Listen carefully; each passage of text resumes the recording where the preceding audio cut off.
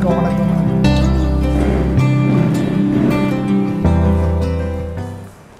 வணக்கம். தட்சிண சித்ரா வளாகத்தில் இப்போ எனக்கு நடக்கக்கூடிய என்னுடைய painting exhibition.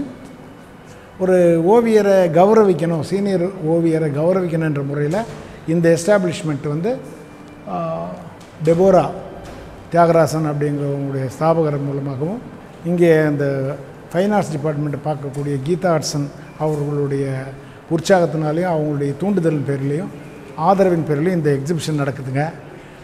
Crossing now 72. I am one of the என்ன சொல்கிறது, மூத்த ஓவியர்களில் ஒருவனாக இருக்கிறதாக சொல்கிறாங்க எல்லாரும். ஸோ ஓவியம் என்பது வந்து கலைகளில் ஒரு வெளிப்பாடாக இருக்கிறது. அப்போ சிற்பி, ஓவியன், கவிஞன் இவங்க எல்லாருமே கலைஞன் அப்படிங்கிற ஒரு கட்டுக்கோப்பில் அந்த ஒரு தலைப்பில் தான் வராங்க. அப்படி வரும்பொழுது கலைஞன் ஒரு ஓவியன் அப்படிங்கிறவன் கண்ணால் பார்த்த பொருள்களை முதலில் வரைய ஆரம்பிச்சிட்றான். கண்ணில் பார்த்ததை கையால் வரைந்து பிரத்தியாருக்கு கருத்துக்கு புரிகிற மாதிரி வரைஞ்சிருவாங்கன்ற அடிப்படையெல்லாம் போயிட்ட பிறகு இந்த தான் கற்றுக்கொண்ட இந்த கலையை என்ன பண்ண போகிறோம்? சிற்பிகள் என்பவங்க என்ன பண்ணுறாங்க? ஒரு கோயில் கட்டுறாங்க, கட்டடக்கலையோடு சம்மந்தப்பட்டிருக்கு இல்லையா? அதுபோல் ஒரு கவிஞன் என்கிறவன் பாடலாய் பாடும்பொழுது இசையோடு சம்மந்தப்பட்டதாக இருக்குது. ஸோ இப்படி நாம் கற்றுக்கொண்ட உய்த்துணர்ந்த இந்த கலை விஷயங்கள் எல்லாமே மனித மேம்பாட்டுக்கு, சமூகத்துக்காக பயன்படுகிறதா அப்படிங்கிற ஒரு விஷயந்தான் வந்து என்னை வந்து அடிப்படையில் ஓவியனாக என்னுடைய அடிப்படை தகுதியை முடித்து கல்வி கற்ற பிறகு இதை வந்து மக்களுக்கு எப்படி தொடர்பு கொண்டு அது உபயோகப்படும் அல்லது அவர்களுக்கு உதவும் அவங்க வாழ்க்கைக்குன்ற முறையில் தான் நான் படங்கள்லாம் பண்ணுறேங்க. ஸோ இந்த படங்கள் நிறைய எண்ணற்ற படங்கள் இருக்குது. ஒவ்வொருத்தரும் வந்து வண்ணக்கலவையாகவோ அல்லது ஒரு கோடுகளாகவோ வடிவங்களாக பார்க்குறது வந்துட்டு மேம்போக்கான ஒரு போக்காக இருக்கும். ஆனால் இப்போ நான் இதில் என்ன பண்ணிகிட்ருக்கேன்னு சொன்னீங்கன்னா, பொதுவாக இந்த படம் பார்த்திங்கனாக்கா நேயர்களுக்கு நான் சொல்ல நினைக்கிறது, கண்ணால் பார்ப்பது மட்டும் அல்ல அப்படின்னு இது டைட்டில் கொடுத்துருக்கேங்க, மோர் தென் மீட்ஸ் த ஐ அப்படின்னு. அப்போ என்னென்னா, ஒரு ஆணையும் பெண்ணையும் நான் உருவப்படுத்தி என்னுடைய அப்சர்வேஷனில் நான் பார்த்தது என்னென்னா, இந்த அன்னப்பறவை தன்னை வெளிப்படையாக காமிச்சிக்கிட்டு ரொம்ப வெளிப்படையாக இருக்கிறது. ஆனால் அன்னப்பறவை போலவே தானும் காட்சியளிக்கிறேன் என்று தன்னை முழுவதுமே நீரிலே அமிழ்த்தி வைத்து கொண்டு மறைத்து கொண்டு தன்னுடைய சிரசை, தலையை மட்டும் காமிச்சு அன்னப்பறவை போலவே அது வந்து பாவனை செய்கிறது. ஸோ இதை மேற்போக்காக பார்த்தா ஒரு யானை ஒரு ஒரு ஒரு ஒரு அன்னப்பறவை தண்ணீரில் நீந்தது அப்படிங்கிற மாதிரி நீங்கள் நினைக்கலாம். அப்படி இல்லை. ஒரு மேலுங்கிறவன், அது பெண்ணாக இருந்தாலும் யானை ஆணாக உருவப்படுத்துவதும், ஆணாகவே இருந்து விட்டாலும் அன்னப்பறவை பெண்ணாக உருவப்படுத்துவது நம்முடைய பாரம்பரிய பரிமாணம். அப்போ இப்போது ஆண் வந்து உங்கள்கிட்ட எல்லாத்தையும் தன்னை பற்றி வெளிப்படையாக சொல்லலை அப்படிங்கிற ஒரு விஷயத்தை ஒரு ஃபெமினிஸ்டாக ஒரு பார்க்குற பார்வையாளருக்கு நான் சொல்லணும்னு ஆசைப்படுறது தாங்க இதில் படம்.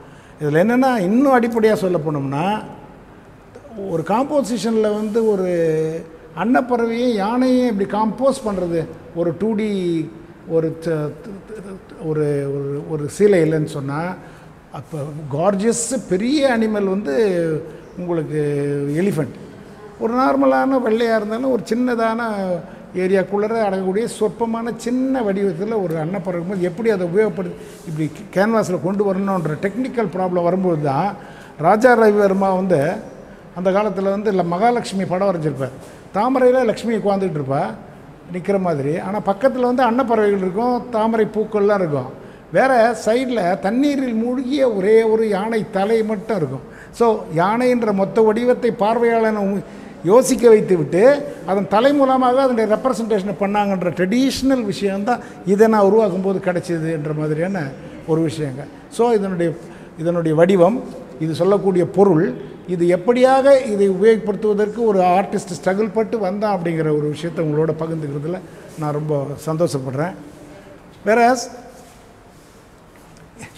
இந்த படம் நீங்கள் பார்த்துருப்பீங்க, என்னுடைய ரொம்ப ஃபேவரட்டான படம் அது. அதாவது எதை பெறுகிறாய் என்பது முக்கியமே அல்ல, நீ எதை இழந்து என்று நான் ஞாபகம் வைத்துக்கொள்ளுன்னு நான் நண்பர்களுக்கு எல்லாருக்குமே சொல்கிறது உண்டு. வாழ்க்கையில் வந்து அவனுக்கு ஒரு உத்தியோகம் கிடைத்து ஒரு அற்புதமான வருவாய் உள்ள ஒரு ஒரு ஒரு ஒரு கம்ப்யூட்டர் ஒரு தொழில் முறையில் இருக்கக்கூடிய ஒரு டெக்னீஷியனாக வாழ்ந்தாலும் கூட இரவு நேரத்தில் தன் வாழ்க்கை துணையோடு இருக்கிற நேரத்தில் அஃபிஷியலான ஒரு கால் வருது. அதுக்காக தான் அவன் கழுத்தில் வந்து ஒரு டையை கட்டி விட்டுருக்கான். இல்லைனா வேறு ஏதோ பார்க்குறான்ற மாதிரி வியூவரை கொண்டு போயிடும். ஸோ அதை பண்ணிவிட்டு அவன் பார்த்துக்கிட்டு இருக்கான். அப்போ அவன் வரவு இன்னும் வர முடியல. அவன் அங்கேருந்து எழுந்து வர முடியாமல் அந்த மவுசனுடைய ஒயர்லாம் அவன் காலை பிடித்து பின்னிக்கிட்டு இருக்கு. அந்த கம்பல்ஷனில் அவன் இருக்கான்.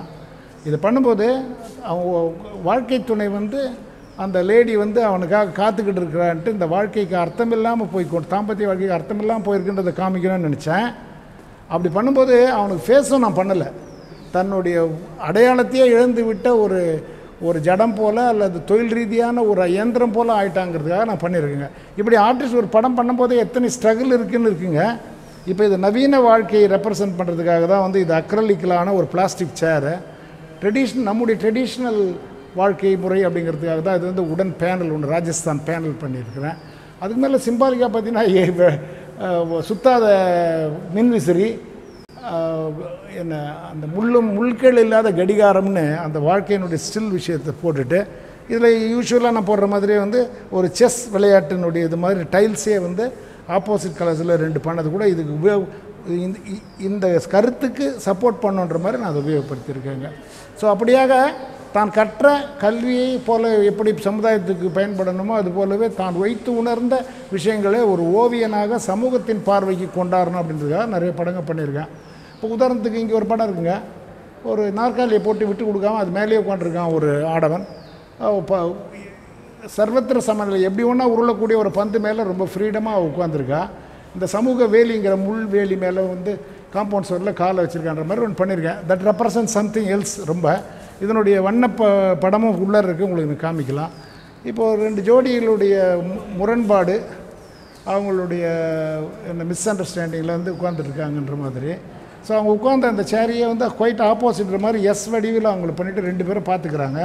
இந்த ball is in R court, அதுக்காக அந்த பால் அப்போ பண்ணுறான். ஸோ அவன் பார்க்குற பார்வையும் அவன் சமாதானமாக வந்துட்டு நிற்பதும் அவன் கையில் இருக்கக்கூடிய ரொமான்டிக் என்ன சொல்கிறது ரொமான்டிக் ஃபீலிங்கை காக்குற மாதிரியான ஒரு மயிலின் தோகையை அதில் பண்ணியிருக்கேங்க. உத்து பார்க்கும்போது அது உங்களுக்கு என்னென்னவோ சொல்லுங்கிற மாதிரியான ஒரு நம்பிக்கை எனக்கு இருக்குது. ஸோ இதெல்லாம் வந்து அவ்வப்போது வந்து இந்த பெயிண்டிங்க்கான முன்னூட்டமாக நான் வரைஞ்சி பார்த்துக்கொள்ளக்கூடிய அந்த படங்கள், சின்ன சின்ன ஸ்கெட்ச் புக்கில் போட்டக்கூடிய படங்களை இங்கே உங்களுடைய பார்வைக்கு வச்சுருக்கிறேன். ஒரு ரொமான்டிக்கான ஃபீலிங் வந்துட்ட ஒரு ஆடவன் தலைகளிலே அவள் நினைவே பூக்களாய் பூத்து இருக்கிறதுன்ற மாதிரி ஒரு கவிதா விஷயங்களாக சொல்லியிருக்கேன். அந்த ஒரு ஒயிட் பேர்டு வந்து அவள் காதில் அந்த விஷயத்தை வந்து பாடலாக இசைக்கிறதுன்ற மாதிரியான விஷயங்கள். ஸோ எண்ணற்ற இப்போ அது பண்ணிக்கிட்டே போகிறோம். பண்ணும்போது இப்போது முன்னாடி சொல்லியிருக்கோம், இது வந்து அது மேய்ந்து கொண்டிருக்கிறது, அது மேய பார்க்கிறதுன்ற மாதிரி கிரேசிங் அண்ட் கேசிங்னு சொல்லி ஒரு வார்த்தையை போட்டேன்னு சொல்லி நண்பர்கள் கூட அதை அப்ரிஷியேட் பண்ணாங்க. பட் இந்த படங்கள்லாம் பெயிண்டிங்காக மாறும்போது அதனுடைய அளவில் அதனுடைய தேவைக்கேற்ற மாறி போயிடுங்க. ஸோ என் கோபதாபங்கள்னும் போது ஒரு பெண் வடிவத்தை கட் பண்ணி கழுத்தை தூக்குன மாதிரி இருக்குது. ஸோ மனதுக்குள்ளே வரக்கூடிய பிரமைகள் இல்லை எத்தனையோ விஷயங்கள், மனப்பிராந்தி எல்லாம் கூட வடிகாலாக நம்ம அதில் பண்ணி காமிக்கிறோம். இது என்னையே செல்ஃப் போர்ட்ரேட்டாக உருவகிச்சு நான் வரைஞ்சிக்கிட்ட ஒரு படங்க. ரொம்ப பொய்ட்டிக்காக இந்த படங்களை பார்த்தா என்னுடைய பெயிண்டிங் எல்லாத்துலேயுமே நீங்கள் பார்த்துருப்பீங்க. க்ளவுட்ஸ் ஃபார்மேஷன் ஒன்றும், அதனுடைய மழைத்தாரைகளாகவும் அந்த மழைத்தாரையால் விளைகின்ற தாவரங்களை ஆப்போசிட்டு ஃபார்மில் வந்து அதே க்ளவுடை திருப்பி போடும்போது இங்கே வந்து தாவரங்களை ஆகிறது அப்படிங்கிற விஷயத்தை தான் நான் மேக்ஸிமம் பண்ணியிருக்கேன். என்னுடைய மெயின் கோர் ஆஃப் என்னுடைய பெயிண்டிங் எல்லாமே மான்சூன் ஏரியாவில் இருக்கக்கூடிய நம்முடைய இந்திய தமிழக பருவ காலத்தை நம்பி இருக்கக்கூடிய வாழ்க்கை முறையில் மேகமும் அதன் விளைவாக விழுகிற மழைத்தாரையும் அதன் மூலம் விளைகிற இயற்கைங்கிறது தான் அடிப்படை. பேஸில் அதான் இருக்க தவிர மீதியெல்லாம் அதுக்கப்புறம் என் மனதில் வரக்கூடிய விஷயங்களை நான் செய்திகளாக சொல்லியிருக்கேங்க. இது வந்து பிளாக் இஸ் பியூட்டிஃபுல் அப்படின்ற ஒரு ஒரு கான்செப்டில் இதை ஒன்று பண்ண. ஒரு லேடி கருத்த உடலினுடைய அழகு என்னவாக இருக்கும், அவளுடைய கண்களும் உதடுகளும் இல்லை அதெல்லாம் வந்துட்டு எந்த அளவுக்கு ரொம்ப அழகுப்படும் அப்படிங்கிற என்னுடைய ரசனையை மேம்பாக்கி மேன்மையாக்கி செய்யணும் அப்படிங்கிற மாதிரியான விஷயங்க. இது திருப்பி தான் சொல்கிறேனே, நான் அறிந்து கொண்ட என் மனதுக்கு உரைக்கிற உண்மைகள் இதையெல்லாம் வந்து நான் சார்ந்த சமூகத்துக்கு பயன்படணும்னு நினைக்கிறேன். எப்படின்னா, கத்தி எடுத்துக்கிட்டு சண்டை போடலாம், நாட்டை காப்பாற்றலாம், முதுக சொரிஞ்சிக்கிற வேலையை நான் செய்கிறதில்ல. ஸோ எனக்கு தெய்வ வரமாக கிடைக்கப்பெற்ற இந்த கலை என்கின்ற திறமையை நான் மக்கள்கிட்ட சொல்லக்கூடிய விஷயங்களாக தான் என்னுடைய பெயிண்டிங் பண்ணுறேன். இப்போ இது வந்து நான் ஒரு பொறுப்பான ஒரு சமூக பிரஜைன்ற முறையில் இப்போ என்னென்னா, இன்றைக்கு இருக்கக்கூடிய செல்ஃபோன்ன்ற தனிப்பட்ட தொலைபேசி எல்லாம் வந்து நம்ம எல்லாருக்குமே சுதந்திரம் கொடுத்துருக்கு. நம்ம முற்காலத்துலலாம் எப்படின்னா, ஒரு வீட்டுக்குள்ளார பொது ஃபோன் இருக்கும், அதை என்ன பேசணுமோ இல்லை அது இப்போ ஒரு நியாயமான உணர்வுகளை வந்து செய்திகளை பகிர்ந்து கொள்கிற இடமா இல்லை போய்ட்டு இப்போ ப்ரைவசி வந்ததில்லை. செல்ஃபோனில் நம்முடைய வைக்கேரியஸ் ப்ளஷர் அல்லது நம்முடைய அந்தரங்கத்தில் இருக்கக்கூடிய பலகீனங்கள்லாம் கூட உபயோகப்படுத்துகின்ற போல யார் தொடர்பு கொள்கிறார் என்பது மட்டுமில்லை, யாரிடம் தொடர்பு கொள்ள வேண்டும் என்று முன்பின் யோசிக்காமல் கூட நடக்கிற இந்த சமூக பிரச்சனைகளை யோசித்து தான் இந்த இப்போ இருக்கக்கூடிய இளைய சமுதாயத்துக்கு நான் சொல்கிறதுக்காக தான் இந்த ஒரு படம் பண்ணுங்க. இந்த கேன்வாஸை வாங்கி இதை பெயிண்ட் அடித்து இதில் ஒரு படம் வரையணும், என்னுடைய டைமை உபயோகப்படுத்தின்றதில்லை. என்னென்னா, இப்போ இந்த பக்கம் இடதுபுறத்தில் ஒரு ஜோடி, வலதுபுறத்தில் ஒரு ஜோடி.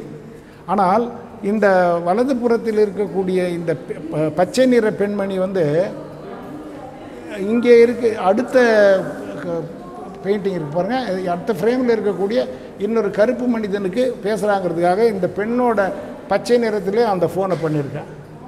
ஸோ அது போலவே இவனோடு இருக்கக்கூடிய ஜோடி வெண்மை நிறத்தில் இருக்காங்க. இந்த அம்மா ஃபோன் பண்ணுறது இந்த பச்சை நிற பெண்ணோட ஜோடியாக இருக்கிற இன்னொரு ஆடவனுக்கு வெண்மையாக பேசுகிறான்னு சூசகமாக சொல்லியிருக்காங்க. ஸோ இப்படி ஒன்று சமூகத்துக்குள்ளே ப்ரைவேசி கிடைத்ததுனால ஏற்பட்டதுனால இந்த ஒழுக்கம் வந்துட்டு தனிப்பட்ட முறையில் சோதனைக்கும் யோசித்து பார்க்க வேண்டிய ஒரு விஷயமாக, ஒரு அபாயகாட்ட காலமாக இருக்கிறதுன்னு நான் மக்களுக்கு சொல்ல ஆசைப்படுறேன். அதுபோலவே இங்கே வந்தீங்கன்னா, திஸ் இஸ் கால்டு ஒயாசிஸ் இல்லை இந்த காங்கிரீட் ஜங்கிள். நம்ம நாட்டினுடைய சுற்றுப்புறத்தில் பார்த்திங்கன்னா, அந்த மெட்ரோபாலிட்டன் சிட்டிக்குள்ளே பார்த்திங்கன்னா எல்லாமே காங்கிரீட்டிலான வீடுகள்.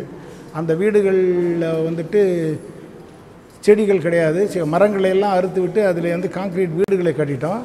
அந்த கட்டி விட்டுட்டு அவர்கள் வாழக்கூடிய இடத்துல ஒரு சின்னதாக தொட்டியில் அதே மரங்களை வைத்துக்கொண்டு நம்ம ஒரு விளையாட்டு பண்ணிக்கிட்டு இருக்கிறோம் அந்த வாழ்க்கையை.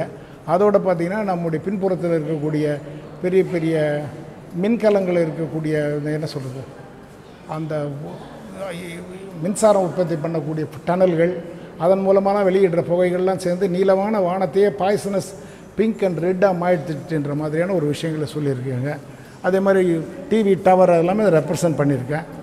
அந்த இடத்துல ஒரு சின்ன பூ வந்து இருக்கிறது வந்து பாலைவனத்துக்குள்ளே இருக்கிற ஒரு சோலை அப்படிங்கிற மாதிரியான ஒரு விஷயத்தை நான் பண்ணியிருக்கேன். அதை வந்து சாதாரண மனிதர்கள் வந்து இங்கே ஆணும் பெண்ணும் எட்டி பார்த்துக்கிட்டு இருக்காங்க.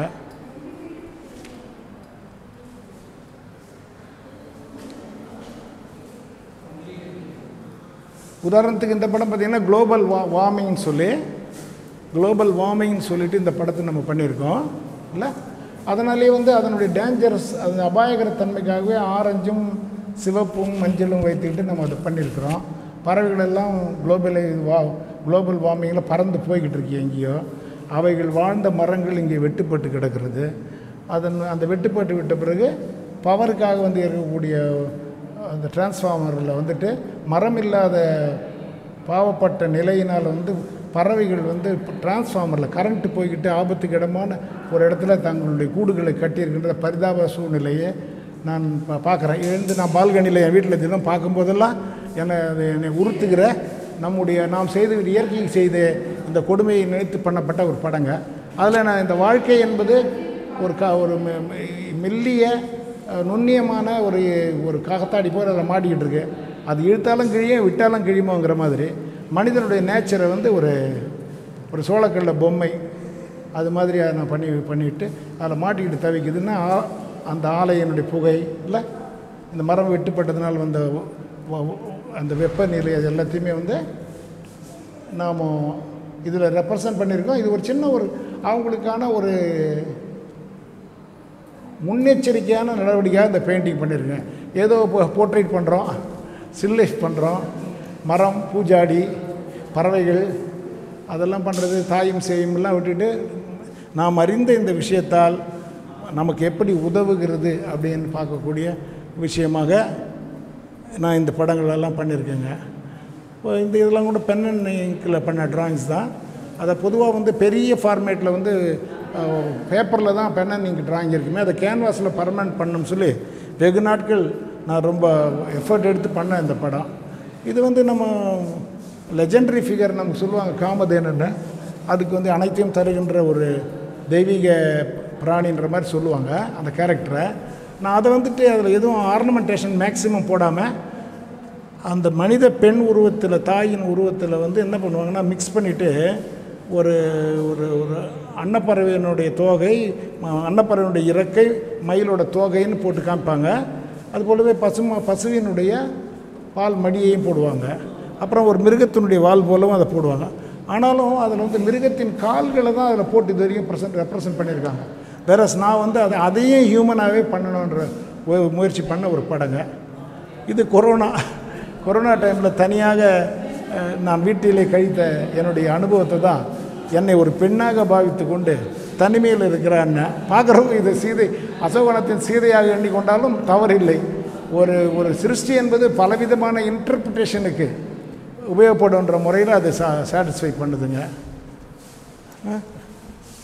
அதுபோலவே தான் இதுவும் லேட் அண்ட் வெயிட்னு சொல்லி இந்த படம் வந்துங்க. ஆண் தன்னுடைய தகுதியால் உயர்ந்தும், தன்னுடைய அறிவால் கூட உயர்ந்தும், நாலேஜால் உயர்ந்தவன் நிற்கும்போது அவனோடு தன் வாழ்க்கையை இணைத்து கொண்ட வாழ்க்கை துணை அவனுடைய உயரத்தினாலேயே அந்த நுகத்தடி அவள் மீது அந்த வாழ்க்கையை இழுத்து செல்லுகிற பொறுப்பை அவள் கழுத்தில் விழுந்து கஷ்டப்படுகிற பரிதாப நிலையை தான் இதை நான் பண்ணியிருக்கேன். இது என்னுடைய செல்ஃப் கிரிட்டிசிசமாக கூட இருக்கலாம் ஒரு ஆர்டிஸ்டாக. ஸோ அதுபோல் தான் இந்த 2 பேர் அவருக்குள்ள ஒரு முரண்பாடு இருக்கிறது. நீங்கள் உத்து பார்க்கும்போது அது பல விஷயங்களை சொல்லுவோம். நான் சொல்லுவதனால அதனுடைய ஃபைன்னஸ் இன்னும் குறையும் தான், நுண்ணியத்தன்மை குறையும் தான் நான் நினச்சனால பொதுவாக சொல்கிறதில்ல. பட் நேயர்களுக்காக சொல்கிறதுனா, ஒரு ஆடி முடித்து தரையில் விழுந்து விட்ட ஒரு பம்பரமாக இருக்கிறது, சாட்டை கீழே விழுந்து கிடக்கிறது, அவன் குனிந்திருக்கிறான். அவன் இயலாமைன்னு சொல்வதால் அவன் செய்துவிட்ட தவறுக்கான குற்ற உணர்ச்சியான்னு தெரியாது. அப்போ கூட இருக்கிற பெண் வந்து அந்த மறுபுறமாக திரும்பி வானத்தை பார்த்துக்கொண்டு அவள் பாடி லாங்குவேஜில் வந்துட்டு அவனை மறுத்து விட்டு போகிற மாதிரி இருக்குது. அதன் காரணம் என்னவென்று வாசகர்களே பார்க்கட்டும் அப்படிங்கிற மாதிரியான அது ஒரு விஷயந்தான். கீழே மொத்தத்தில் நலிந்து கிடக்கிற அந்த அந்த அந்த அந்த அந்த குடை என்பது ஆண் பெண் இருவர் சேர்ந்து ஒரு குடைக்கு வாழ்கிற வாழ்க்கையை சொல்கிறதுக்காக தான் நான் அதை பண்ணியிருக்காங்க. அப்படி தான் இந்த செல்ஃபோன் இந்த கரண்ட்டாக வர்றது என்னுடைய படங்களில் நிறைய அந்த செல்ஃபோன் வருதுங்க. நான் உணர்ந்ததெல்லாம் என்னென்னா அதன் கொடுக்கக்கூடிய பிரச்சனைகள், அதில் நமக்கு கிடைச்ச வசதிகளை விடவும் அது கொடுக்கக்கூடிய பிரச்சனைகள் வந்து எப்படி இருக்குது. ஒரு தம்பதியாரோ ஒரு 2 ஜோடி நடுப்புற வந்து டேபிளில் உட்காந்துருக்காங்க டீ டைமில். அந்த அம்மா கப்பை கவுத்துட்ருக்கா. அவள் பாடி லாங்குவேஜ் அந்த புறம் திரும்பி கால் மேலே போட்டு அந்த பக்கம் திருப்பிட்டுருக்கா. அவன் யோசித்து கொண்டிருக்கிறான். Is pondering over sum problem. அவங்க 2 பேருக்கு நடுப்புற ப்ராப்ளம் என்பது இங்கே இருக்கிற செல்ஃபோனாக இருக்குது. இவங்க 2 பேருக்கு நடுப்புற இருப்பது என்ன, ஒரு உறவா, இன்னொரு மனிதனா, இன்னொரு வாழ்க்கை பிரச்சனையான்னு தெரியல நமக்கு. அப்போ வந்து அந்த பிரச்சனையை வந்து கொம்பு முளைத்த நாற்காலியாக நான் இங்கே ரெப்ரசன்ட் பண்ணியிருக்கேன். இது கூடால உங்களுக்கு எனக்கு தெரியாமல் கேட் இந்த பின்ன்ற மாதிரி மறைமுகமாக ஒரு கருப்பு பூனை அங்கே ஒளிந்திருக்கிறதுன்னு நீங்களாக பார்த்து என்ன உணர்வீங்களோ அதுதான். இப்போ நவீனமாக சொல்லணுன்னா இதுதான் இன்றைய நிலை. என்னென்னா ஒரு ஆண் வந்து தன்னுடைய பொசிஷன், தன்னுடைய பவர் அல்லது தன்னுடைய பொசிஷன் இன் லைஃப்பை விட்டு கொடுக்க மாட்டேன்னு அந்த சேரை கவுத்து போட்டு அதில் உட்காந்துக்கிட்டு தரமாட்டேங்கிறான். அந்த விடுதலைங்கிறது தரமாட்டான். ஒரு பெண் வந்து எங்கும் உண்டு செல்லுகிற சுதந்திரமான ஒரு வண்ண பந்தின் மேலே அமர்ந்து கொண்டு பட்டாம்பூச்சியை எடுத்துக்கொண்டு நான் சுதந்திரமாக இருக்க போகிறேன்னு கேட்குறான். இவனுக்கோ இங்கே கையில் இருக்கக்கூடிய சால்வ் பண்ண முடியாத ஒரு ரூபிக் கியூப் வச்சிட்ருக்கான்ற மாதிரியான ஒரு விஷயத்தை நான் இங்கே பண்ணியிருக்கேங்க. இப்படி என்ன இப்போ இதில் பார்த்தீங்கன்னா இப்போ ப்ரொப்போசல், ஒரு ஆண் வந்து ஒரு பெண்ணோட வந்து ப்ரொப்போசல் பண்ணுறான் அப்படிங்கிற ஒரு விஷயம். அதில் ரொம்ப சட்டிலாக சொல்லணுன்னா இடுப்பிலே வந்து மஞ்சள் வண்ண பூக்களை சொருக்கிட்டு இருக்கான். மஞ்சள் வண்ணம்ன்றது உங்களுக்கு தெரியும், அது வந்து எப்போவுமே வந்து நட்புக்காக, ஃப்ரெண்ட்ஷிப்புக்காக சொல்கிறார். அதை இடுப்பிலே சொருக்கிட்டு முதன்முறையாக அவள் கையை பிடித்து உள்ளங்கைகளை முத்தமிடுகிறான். தன்னுடைய உணர்வு லவ்வை சொல்கிறான்னு நீங்கள் ப்ரொப்போசலை அப்படி சொல்லும்போது அவர்கள் இருவரும் ஒன்றாகவே ஆகிவிட்டார் என்பதற்காக தான் அந்த ஒரு தனி உலகம் என்பதால் இதை ஒரு வட்ட வடிவத்தில் நான் பண்ணியிருக்கேன்னு உத்து பார்த்தீங்கன்னா தான் தெரியாது இல்லையா. அப்படி நிறைய விஷயங்கள் அதுக்குள்ளே இருக்குங்க. இதுலேயே அப்படி தான் லவ் இஸ் கண்டேஜ், கிஸ் இஸ் கண்டேஜியஸ்னு முத்தம் என்பது பிறந்த குழந்தை தாயின் மார்பிலே முத்தமிட்டு பால் உறிஞ்சு கொண்டிருக்கிறது. அது அன்பின் மிகுதியால் பாசத்தின் மிகுதியால் அந்த உச்சந்தலையிலே தாய் முத்தமிடுகிறாள். அவள் மீது இருக்கிற காதலினால் அவன் கழுத்திலே முத்தமிடுகிறான். இவர்கள் அனைவரையும் இந்த குடும்பத்தில் இருக்கின்ற வளர்ப்பு பிராணியாகிய நாய் விசுவாசத்தால் முத்தமிடுகிறதுன்னா அந்த முத்தம் என்பது கண்டேஜியஸ்ன்னு நம்ம அதை சொல்கிறோம் இல்லை. அப்படியே ஒவ்வொன்றுக்கும் ஒரு காரணத்தை சொல்லிக்கொண்டே போகலாம். என் வாழ்க்கையில் நான் பார்த்ததில் எனக்கு ரொம்ப பர்சனலாக என்னை அஃபெக்ட் பண்ண படம் இந்த படங்க. எனக்கு வெள்ளை நரைமுடி கிரே ஹேர் ஒரு முதல்ல வரும்பொழுது ஐ திங்க் ஒரு 32 வருஷத்துக்கு முன்னாடி இந்த சப்ஜெக்ட் என் மனசில் உதிச்சுது. இவ்வளோ நாளாக அதை வச்சிட்ருக்கேன். கிரே ஹேர்ன்றது வெள்ளை முடின்றது பிற மனிதனுடைய பிரச்சனையை நான் நினச்சேன். எனக்கே வந்தபோது தான் நம்ம உடனே நமக்கும் ஒரு தபால் கார்டு வெள்ளை உரை போட்டு வந்துடுது, நீ சரியாக இருங்க அப்படின்னு சொல்கிற மாதிரியான இயற்கை நம்முடைய வயோதிகத்தை ஞாபகப்படுத்துதுன்னு சொல்லும்போது அந்த மெசேஜ் வந்ததுக்காக ஒரு கருப்பு நிற காக்கையும் அந்த வாட்ட முடிய போகிறதுன்றது வழக்கம் போல் அந்த பம்பரத்தையும் நான் போட்டுட்டு நாட்களை போலவும் அந்த சீப்பினுடைய கீற்றுகளைப் போலவும் அதை ரெப்ரசன்ட் பண்ணிவிட்டு அதை பார்த்துக்கிட்டு அவன் ஃபீல் பண்ணுறான் அப்படிங்கிற மாதிரி டிக்கிங் த கிளாக்கு அரித்து கொண்டே வருகின்ற சில எறும்பு போன்ற செல் போன்ற ஜந்துக்கள் உள்ளே வந்துக்கிட்டு இருக்கின்ற மாதிரி ஒரு ஃபீல் பண்ணாங்க. ஸோ கடந்த கிட்டத்தட்ட ஒரு 50 வருடங்களாக ஓவியம் பண்ணுறோம், டிராயிங் பண்ணுறோம், பெயிண்டிங்ஸ் பண்ணிகிட்ருக்கோம். கிட்டத்தட்ட நேஷ்னலில் ஒரு 8 தடவை லலித் கலா நேஷ்னலில் நான் எக்ஸிபிட் பண்ணக்கூடிய ஒரு ஸ்பெஷல் கேண்டிடேட்டாக இருந்தாலும் கூட எனக்கு வீட்டில் என்னுடைய ரெசிடென்ஷியல் ஸ்டுடியோக்குள்ளே நான் எல்லாமே பண்ணிக்கிட்டு இருக்கேன். பட்டு கம்யூனிகேஷனுக்கும் தொடர்புக்கும் ஓவியர்களோடு இருக்கணும்னு வரும்போது நான் லலித் கலா அகாடமி இப்போது வழங்கியிருக்கிற ஒரு சின்ன ஸ்கோப் ஆர்டிஸ்டுங்களோடு கலந்து பேசிக்கொள்ளுகிற பழகுகிற அவங்க செய்கிற தொழில் முறைமையை அறிந்து கொள்கிற மாதிரியாக அகாடமிக்குள்ளே ரீஜனல் சென்டர் இருக்குங்க. அந்த சென்டரில் எனக்கும் ஒரு இடம் நான் அப்ளை பண்ணி அதை வாங்கியிருக்கேன். அது எதுக்குன்னு சொன்னால் என்னுடைய இத்தனை வருஷத்தினுடைய எக்ஸ்பீரியன்ஸும் இன்றைக்கு அங்கே ஒர்க் பண்ணக்கூடிய இளைய ஓவியர்களினுடைய ஸ்கல்ப்டரினுடைய என்ன போக்கையும் அறிந்து கொள்கிற புது அனுபவமாக இருக்கட்டும் நாங்கள் பண்ண ஆரம்பித்தேன். அப்படி வரும்போது டெரக்கோட்டா அப்படிங்கிறது என்னுடைய எமோஷனலுக்காகவும் என்னுடைய ஸ்பான்டேனியஸ் அவுட்பஸ்டாக இருக்கக்கூடிய என்னுடைய எமோஷனுக்காக நிறைய பண்ண ஆரம்பிக்கும்போது இந்த மீடியம் எனக்கு ரொம்ப பிடிச்சதுங்க. அதனால் இது மாதிரியான டெரக்கோட்டா ஸ்கல்ப்சர்ஸ் நான் பண்ணிகிட்ருக்கேன். இதில் அடிப்படையில் நீங்கள் எல்லாத்தையுமே ஒன்று ஒன்றா பார்த்துட்டு வந்தீங்கன்னா இதில் எதையுமே பெடஸ்டல் வைக்கல. பெடஸ்டல் என்னுடைய காம்போசிஷனை டிஸ்டர்ப் பண்ணுன்ற மாதிரி நான் விட்டுட்டேன். இது சரித்திர கால ஓவியருடைய வாழ்க்கை முறையில் ஒரு உதாரணம் சொன்னால் எவர் இப்போ ஆகஸ்டஸ் யார் அது ஆர்டிஸ்ட் ரோடின் பண்ணியிருக்கார். ஒரு 4 பேர் அந்த கையில் சாவி வச்சுக்கிட்டு அந்த மேயர்கள் ஆஃப் ஏதோ ஒரு இதில் தரையிலே பெடஸ்டலில் பண்ணியிருப்பார் இல்லாமல். அப்போ அவங்கள கேட்கும்போது மனிதர்களோடு தொடர்புடைய பொதுமக்களோடு தொடர்புறாங்க அப்படி இருக்கணும்னு அவர் சொல்லியிருக்காரு. அது என்ன இன்ஃப்ளூயன்ஸ் பண்ணிச்சான்னு தெரியல. பட் பெடஸ்டல் இல்லாமல் பண்ணுறது it has taken me challenge. அதனுடைய வடிவத்திலேயே அது தன்னை நிலைநிறுத்திக் கொள்ள வேண்டும்ன்ற முறையில் இது பண்ணியிருக்கேன். இது ஃபேமிலின்ற மாதிரி நம்முடைய கோயிலில் உற்சவரை தூக்கிட்டு வரக்கூடிய அந்த இதுங்க இருக்குது இல்லைங்களா, நம்முடைய வாகனங்கள், அது போலவே கருட வாகனம் அப்படி தான் நிற்கும். அது மாதிரி இதை பண்ணி அந்த மனிதன் மனைவியையும் குழந்தையும் காப்பாற்றி தாங்குகின்ற ஒரு மனிதனாக பண்ணுன்னு சொல்லி என்னுடைய விஷயத்தை அது மேலே ஏற்றி பண்ணியிருக்கேங்க. அப்போ ஒரு சில பேர் யாராவது நினைக்கலாம் இந்த ஃபிகரை விட இது ரொம்ப பெருசாக இருக்கேன்னு. இது நான் சொல்லணுன்னாக்கா இப்போ பேட்டான்ற மிகப்பெரிய மைக்கேல் ஏஞ்சலோடைய ஸ்கல்ப்சர்லேருந்து தாயனுடைய வடிவம் பெருசாக பண்ணி தான் ஜீசஸை வச்சுருப்பாங்க. அப்போ அவரை கேட்கும்போது மைக்கேல் ஏஞ்சலோ அவர் சொல்கிறாரு, இந்த ஈசன் உருவத்தை ஒரு குழந்தையாக தாங்கணும்னா அதை தாங்கக்கூடிய அளவுக்கு பெருசாக பண்ணுன்ற மாதிரி இந்த வடிவத்தை தாங்குற மாதிரி இருக்கணுன்றதுக்கு அதை பெருசாக நான் பண்ணியிருக்கேன். இப்படி இந்த மனதுக்குள்ளே வரக்கூடிய அனுபவங்கள் அல்லது நாம் தெரிந்து கொண்ட செய்திகள் இதிலெல்லாம் செய்திகள் இது அப்சைட் டவுன் ஹார்ஸ் தாங்க. தலைகீழாக நின்று காதலை இயங்குகின்ற ஒரு மனிதனுடைய மனநிலையை தான் தலைகீழாக நிற்கக்கூடிய ஒரு ஹார்ஸாக பண்ணியிருக்கேன். இந்த சொலவடை தமிழ் சொல்லுவாங்கள்ல, தலைகீழானாலும் கிடைக்காதுன்ற மாதிரி ஒரு விஷயத்துக்காக பண்ணேன். இதை கால்களையும் தலையையும் அது நின்று நிற்கிறதுன்றதை தூக்கிட்டு இருக்குங்க. இது இதில் பேசிக்கலாக டெக்னிக்கலாக என்ன ப்ராப்ளம்னா இந்த கால் காயம் வரை இதை நம்ம பண்ண முடியாது. ஸோ தட் இந்த லேடன் வெயிட் போய் அதை ப்ரெஸ் பண்ணிச்சுன்னா ரொம்ப கஷ்டன்றதுக்காக டெக்னிக்கலாகவும் அதை இன்வால்வ் பண்ணி அதை பண்ண வேண்டியிருக்குங்க. இது ரொம்ப பார்த்தவங்களெல்லாம் பிடிச்ச புல்லுங்க. அது ரொம்ப ஒரு ஃபோர்ஸ்ஃபுல் ஒரு ஸ்ட்ராங்கான புல்லு ஒன்று இது பண்ணியிருக்கேங்க. அது அந்த ஹார்ஸுக்கான இணையாக தான் இந்த புல்லை நான் பண்ணணும்னு இந்த டெரக்கோட்டாவில் பண்ணியிருக்கேங்க. வேற இது வந்து தி அதர் ஒன் வந்து இப்போது ஜல்லிக்கட்டு எல்லோரும் பேசுகிறாங்கிறதுனால ஜல்லிக்கட்டு ஒரு காளையை அடக்கக்கூடிய ஒரு மனிதனை ஜல்லிக்கட்டாக பண்ணிவிட்டு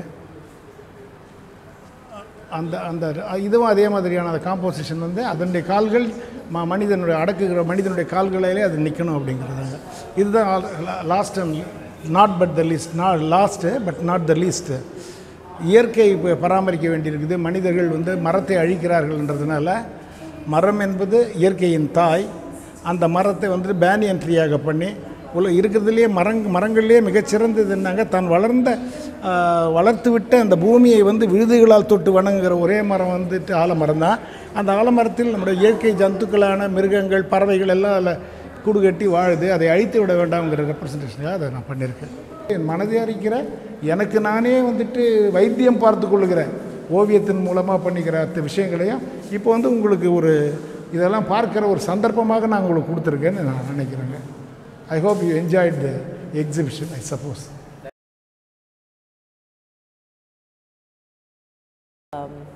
Work in the film field as well as his drawings and paintings. So curating a show is not simple like it looks, because a person like JK who creates a lot of paintings, he has done hundreds of works and thousands, maybe if you count it like thousands. So he had done different kinds of works, and him being a writer and a lover of poetry and all his paintings and drawings are narrative in nature. He tells a story. All his works say a story, and then you can't leave things out, because when you look at the horses, then a series of horses, then women, then a series of that, then couples. So it's very tough to decide and to go about, but I'm very familiar with the space here. And then I wanted to show the best of his works, though for every artist every work is very close to his heart.